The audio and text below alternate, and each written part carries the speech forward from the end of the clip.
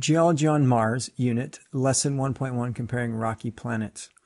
So we're on the lesson brief page, reminding students that they can access materials throughout the lesson from this main page.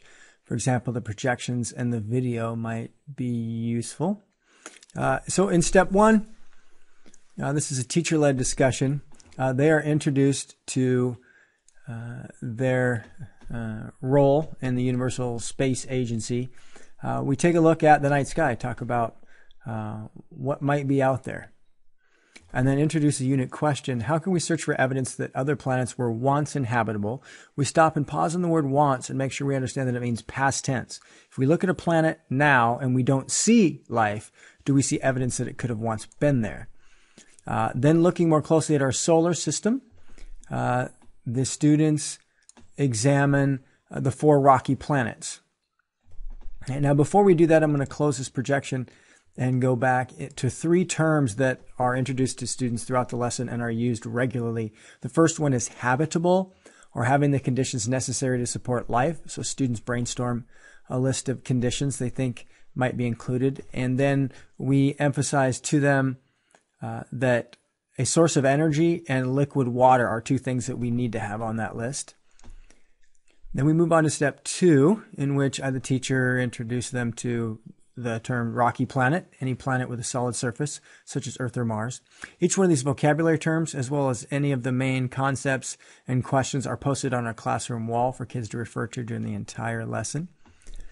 Once we examine the idea of a rocky planet, the students then are introduced to another term, system. We talk about how scientists can define systems, and in this case we define these systems as a single planet. And again, going back to the rocky planets, we are talking about Mercury, Venus, Earth, and Mars are our 4 systems we refer to. On the next screen, they're going to be doing some investigation, both independently and in partners, and then in larger groups than that, on each of the 4 parts of these systems. And here I need to pop back to those projections we were looking at a moment ago. So each one of these rocky planets, which we define as a system, can then further be divided into layers or spheres: the hydrosphere or the water layer, the atmosphere or the gaseous layer, the geosphere or the rocky layer, and the biosphere, a layer that might contain life. And they're presented with 16 cards. 4 cards for each planet, so 4 Mercury, 4 Venus, 4 Earth, and 4 Mars. And the 4 cards for each planet are the hydrosphere, atmosphere, biosphere, and geosphere that they saw on the previous screen. And there's some information that they're given, and they are going to take notes on the sphere of their choice. So in this case, if I was the atmosphere researcher, I would have all 4 cards of atmosphere, 1 for Mercury, 1 for Venus, 1 for Earth, 1 for Mars, and I'm going to compare atmospheres and take notes on what I see. That information is going to go into these boxes, 1 for each planet. And also my task at the end, after meeting with my classmates, is decide which of the rocky planets spheres are most similar to Earth and most different from Earth.